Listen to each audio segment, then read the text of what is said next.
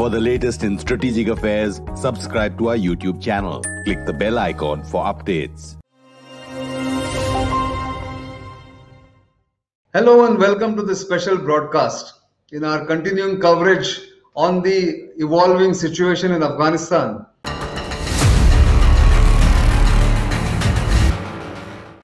We have been talking to different experts, different specialists on Afghanistan who have worked in different segments, not just in the government but also in the private and the non-government sector. Today my special guest is someone who has watched Afghanistan, worked in Afghanistan for over 20 years and has intimate knowledge of the situation as well as the building of the Afghan National Army and the subsequent rapid collapse that we witnessed over the past 1 week or so. Let me welcome Lieutenant General RK Sawhney, former Director General Military Intelligence, who was one of the first officers of the Indian Army or Indian government to initiate contact with the Northern Alliance. In fact, he propelled the Northern Alliance in the previous century and the early this century, and has kept in touch with the developments in Afghanistan for a long time. Welcome to this program, General Sawhney. Thank you so much, Nitin. Pleasure to be in your show. Thank you for joining. We've spoken over the past 3-4 days on various issues about the political situation, about the international commitment or non-commitment, the US withdrawal from Afghanistan and the subsequent rapid takeover of various provinces, and of course the takeover of the capital of Afghanistan, Kabul, by the rampaging Taliban forces. One of the surprising elements to many people has been the unexplained, I would say, collapse of the Afghan National Army or the Afghan Defense Forces. Since you have been associated very closely in raising and then training and sustaining some of these forces and interacting with them so closely, what is your first reaction to this entire development? Why did this happen? You see, it was in the beginning quite a bit of a shock. But then I went into the details of it. There is a requirement to look at the genesis as to how this army was formed. You see, this army was formed out of the remnants of the Northern Alliance troops, which were formed by Commander Massoud. You know, people always forget that the force which regained control on Afghanistan was actually the Northern Alliance. Basically, right. All the troops on the ground were provided by the Northern Alliance, and the Americans only gave the air support. So after the, I would say the re-establishment of the order and pushing out of the Taliban, which was not done to the extent it should have been done, the question came about raising an army for the newly liberated nation. So that is where the problem started. Actually, from the Bonn Agreement onwards, I still recollect a blueprint was made and we were involved in it. And we gave them a blueprint, we gave them the organization. And in that organization, we told the Americans, that if an army has to be raised, it should be a proper army. By that I mean the various components of the army, the infantry, of course, the armored corps, the artillery, signals, and the logistic corps, etc. This unfortunately was deferred, and there were lots of toing and froing. And now I realize that there was the hand of the Pakistan in that, because they were the people who were from the back on the backstage, pulling the strings. So they managed to convince the Americans that the army which was going to be raised should be a counter-terror outfit or a counter-insurgency outfit. So what ultimately started being raised also much later in a smaller strength was actually a paramilitary, if you ask me. Paramilitary which had infantry, which had small arms, and which was basically and essentially trained to control terrorism or insurgency. That's how it Right. started. Yes, but so that means this army or this paramilitary was not trained to do any defensive operations or hold territory. Is that what you're saying? Is that how the regular armies are normally trained to do both offensive operations as well as defensive operations? They were only interested in going after the Taliban with support of the Americans. Is that what happened, sir? Absolutely, absolutely. You see, because I talked to one of their generals. I think it was the year of I think 10 or 11. I don't remember no. And I met him over a cup of tea, and he very patiently explained to me, which I was not at all convinced. He told me that, basically these troops have only got one threat, that is the insurgents and terrorists. So I mentioned to him that, you see, these troops also are the army of a nation, which is supposed to guard the territory of that nation. So he told me, why should they worry? Because it explained to me, and which I was quite irritated. He said, General, we have air power. So, he said, as if I didn't know that they have air power. Anyway, he said, even if a section of theirs, 7, 8 people, they go for a patrol and they meet opposition, our air force will be over the horizon and to reach there in the next to what do you call it, next 10, 15 minutes at the most half an hour and beat the hell out of the enemy which is there. So I told him, I said, this is not how a Oriental or a, what do you call, Asian countries train their armies.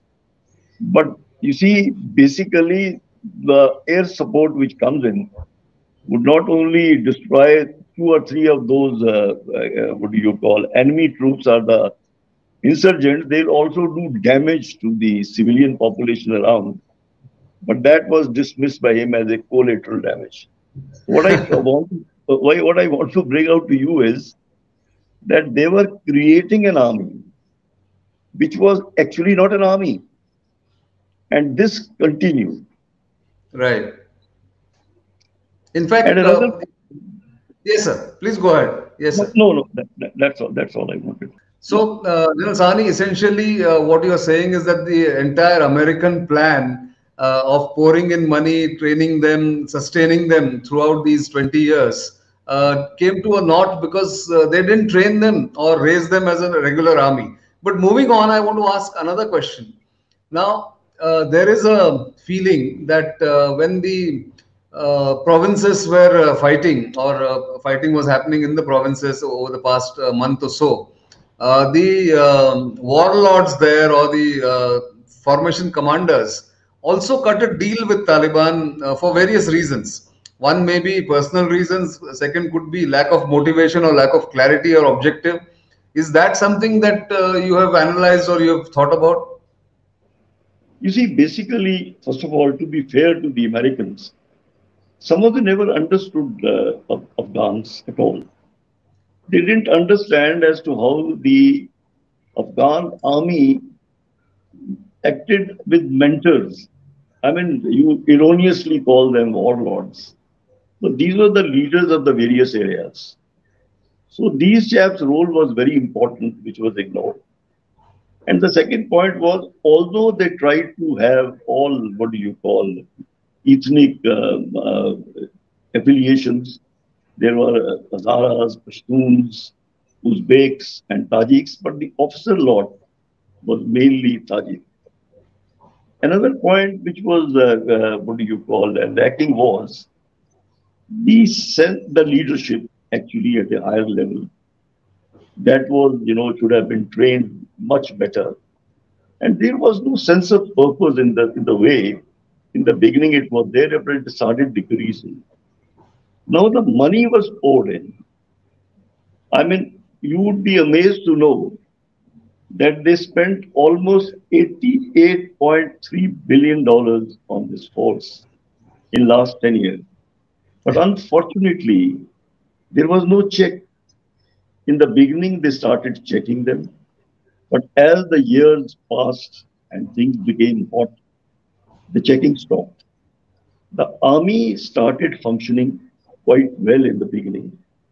But as the years passed, as the days passed, the temptations grew, the corruption increased, and the leadership quality started going down. There was, you see, at the higher leaderships, the people who came in didn't deserve to come in. So all these problems ultimately started a rot, which was completely hidden. And unfortunately, even I don't think the Americans also knew as to how big the rot had set in. Just to give you an example, they created a very fine outfit, which was the Special Forces. I think about 7 to 10,000 troops who were very well trained, but trained as commandos. So their job was that if the area was lost, they recaptured it. So Right. this is ridiculous. You see, there is a corps, there is formations. So those formations were never trained as the normal armies should be trained. They were not even trained to recapture an area because that was outsourced to the commandos. So Oh, that is ridiculous. I mean, just imagine. Because same army, and to say that the Afghans were not attuned to doing it, they were not technically savvy, etc., is ridiculous. Because I have seen Masood with a very small, dedicated band of people with him, and I think hardly about 30 to 40 tanks. He did a magnificent job, and of course was overwhelmed by the Pakistanis because they sure. sent the Taliban led by the what you call Pakistani. But ultimately they fought. They fought till the end. So Right. this is the problem. The spirit started getting lacked, and the enthusiasm waned. Corruption crept in. And would you believe that at a certain stage, that is about a year from now, or 8 months, a year ago, the defense minister was disappeared somewhere. He was not well. He was sick. So there was no defense minister. The army chiefs were again very sort of a change frequently at the wills and Frequently. That's right. with the wills That's and fancies of Ghani. That again is something which should have raised some sort of a alarm somewhere, but they were all hidden. And I am very surprised now why the Americans didn't raise any sort of objections to that because they were footing the bill. I don't know exactly. why. Exactly. No, but also there was this report I was reading somewhere, and maybe some of the other people have been talking about it.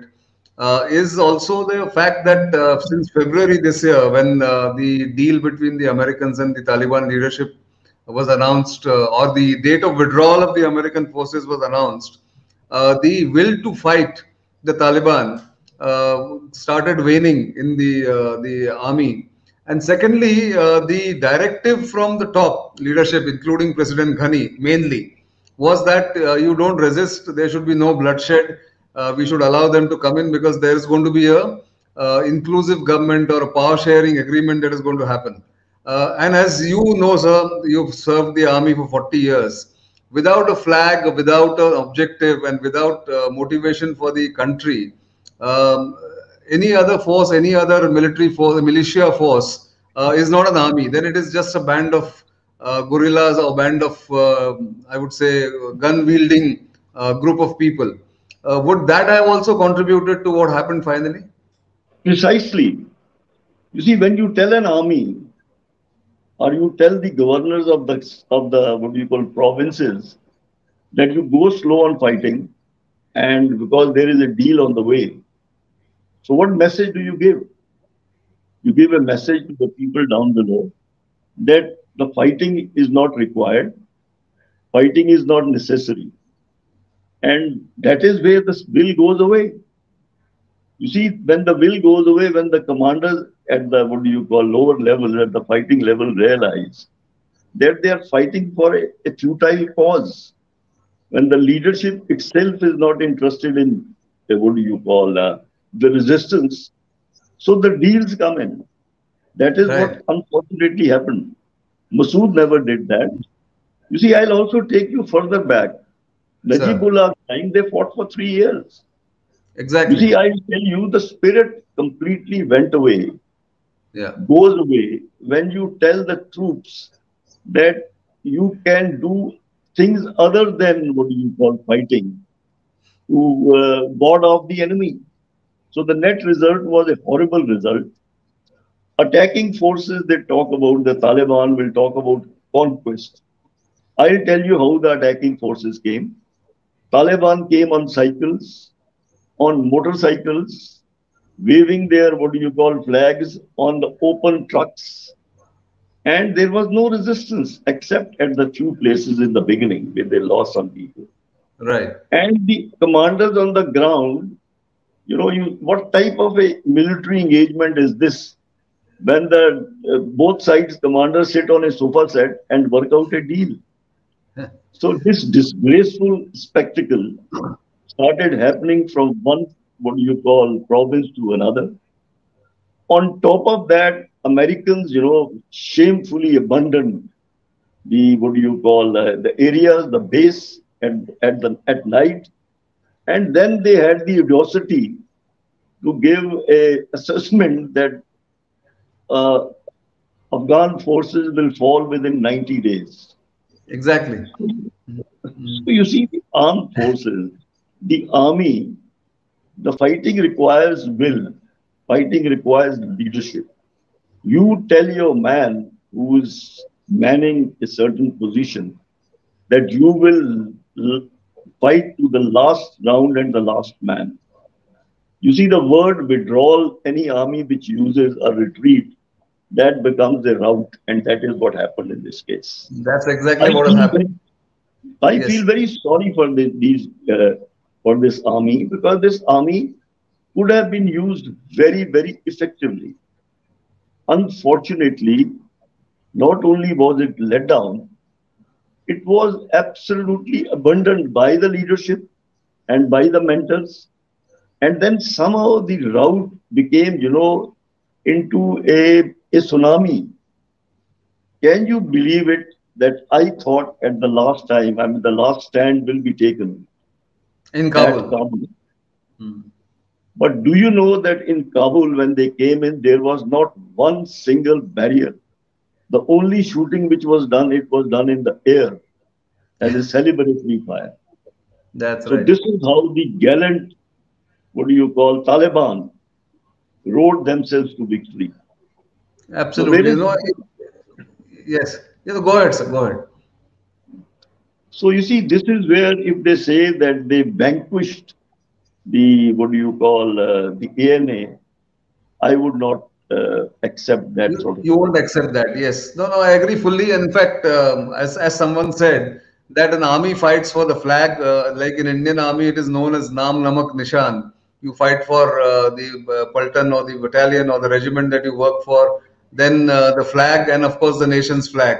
So that I think just went out of the Afghan army's planning or Afghan army's mindset, and therefore the route that we have seen. But going forward, sir, what do you think is going to be the future of these, say, 300,000, 3 lakh soldiers who were there, mainly Tajiks and Uzbeks and Hazaras? One, of course, that the any government coming in may not be able to pay them. Secondly, they may not be trusted by the Taliban. So, what happens to these soldiers who were trained in various places? Some officers were trained in India. Most officers were trained in India, if I'm not mistaken. So, what happens to this? What will be your prognosis? They will become a problem. You see, what happens is that this army was actually a very big army. Americans were putting in almost $4 billion a year. That money is never going to come. And these people who have been trained as soldiers, and they all are armed and armed with the modern, what do you call, weapons. The larger, bigger weapons have been left behind, and that, of course, the details are there. But the small arms, I'm definite, have been carried away. ammunition has been carried away. So just imagine in a small country, not small country, in a medium-sized country, 300,000 people who are distracted, who feel let down by their commanders and their nation, and they are now out of uniform, without job, without pay, because paying them will not be possible for the Taliban. In any case, they won't trust them. So 300,000 people who have been trained, who have been sort of trained in a fashion, who know how to use their arms, they will become a big liability as far as the nation is concerned. So I don't know what type of a mayhem they can cause to get them back and to sort of make sure that they get useful occupation. I think it is going to be beyond the capacity and the willingness of Taliban. So this is going to be a problem for the nation as well as for the region, as far as the Absolutely. nation are concerned. Absolutely. But one final question, General Sawhney, to you. In 2001, when Ahmad Shah Massoud started his fight back from Panjshir Valley, one of his closest aides was Amrullah Saleh, who was the first vice president of the deposed government, or the government that collapsed recently. And now he's reportedly based again in Panjshir Valley, and is now proclaimed himself to be an acting president. Do you see? I mean, it's difficult to sort of do crystal ball gazing, but do you see another resistance front rising from there again, or it's going to be still early days to even come to any kind of a prognosis? Still early days, but I want to tell you one thing. One day we were talking to each other. I know Amrullah. And Amrullah told me, he says, General, how Masood died? I said, yes, I know.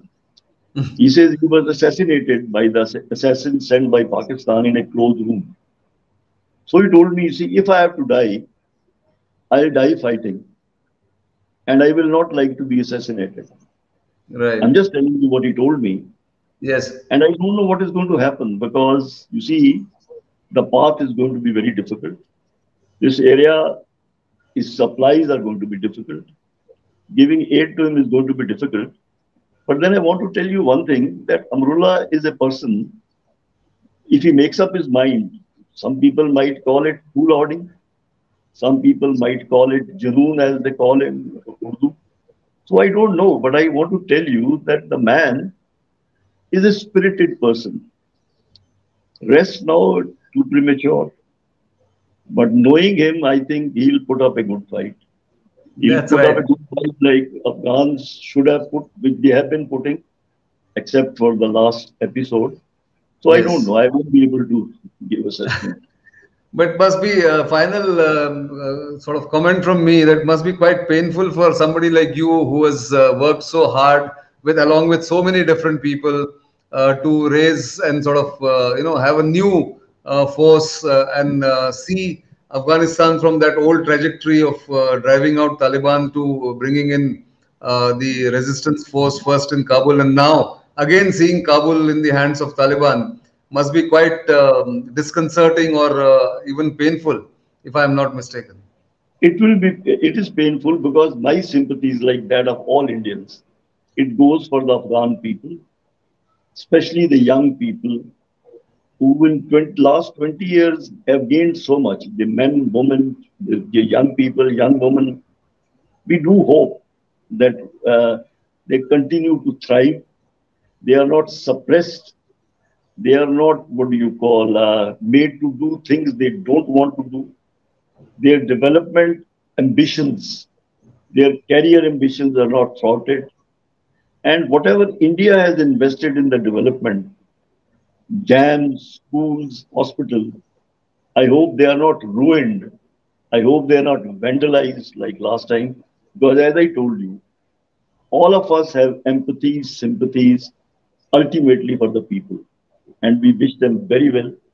And I think India would continue to keep thinking about their welfare in whatever way we can. That's right. Thank you very much, General. I completely agree with you. Let's be a little optimistic. Let's hope for the best. But we will see how it unfolds in the coming weeks and months. But until we do another program with you, thank you very much for your time. It's been always very insightful, and you've always given us new information and new insights into what goes into Afghanistan and what makes the people of Afghanistan so resilient and so gutsy in many ways that we have seen over the years. Thank you very much for your time, General Sawhney. Thank you so much, Nitin. Thanks a lot. Pleasure. So viewers, do keep watching our program. Do keep subscribing to our YouTube channel, and you know where to reach us for your feedback and comments. And of course, the details of social media handles are right here on the screen. So do follow us on various social media accounts on Instagram, on Facebook, on Twitter, and of course, let us know what else we can do and which other programs you would like to see on our channel. Until the next time, it's goodbye.